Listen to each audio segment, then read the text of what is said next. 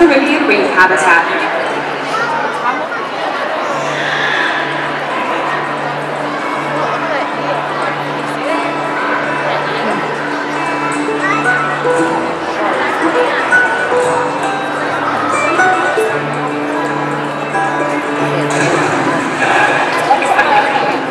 All of the animals in the Caribbean reef are part of the vast story of life found in the Earth's waters.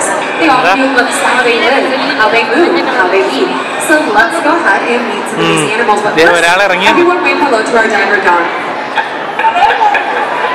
Hey Dawn, how is the water today? The water is quite lovely. Thank you for asking. It's about 17 degrees, nice and salty, perfect for all these beautiful animals.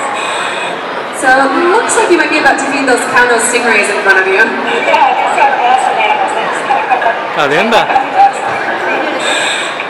So paddle rays usually feed on clams, oysters, and other shellfish, and they are big eaters too. These animals can weigh up to 36 pounds. Now these rays typically swim in groups, which allows them to use synchronized wing flaps to stir up sediment and expose buried food.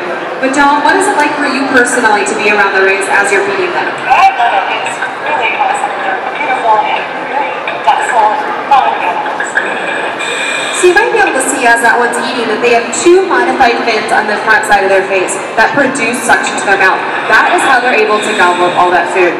Now another amazing animal in our Caribbean reef habitat is the Atlantic tarpon. Do you want to point out that tarpon swimming in front of you, Dawn? Sure, it's here. It's right here. Just swim right in front of me. Guess what is going to be hungry? These are really beautiful animals. Yeah.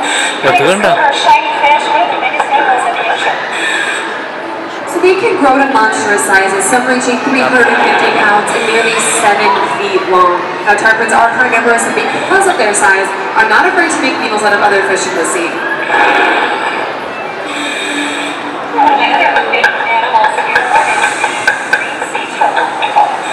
Alright, so you guys likely noticed the green sea turtle in our Caribbean reef habitat that we